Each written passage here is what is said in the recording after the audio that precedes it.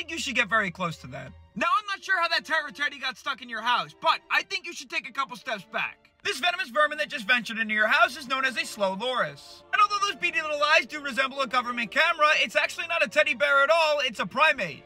And for some reason, a majority of them are fucking venomous. And when you hear venom, you think of the mouth with big teeth, sharp fangs like a snake or something. But no, he's got venomous elbows. Specifically, they have sweat glands directly next to their evil elbows, which secrete a toxin. And when he feels threatened, he just licks the death juice and then bites. This also comes in handy for catching prey because it also eats small mammals, birds, reptiles, and even fruits and vegetables. And ladies, don't get too excited, that's not the weirdest thing about his mouth. He's got two tongues. Yeah, one's for sucking and one's for licking. Specifically, one's for drinking nectar out of fruit, and the other one is for actually keeping their teeth clean. They use it like a toothbrush. It's from their high sugar diet, so even in the wild, sugar's bad for you.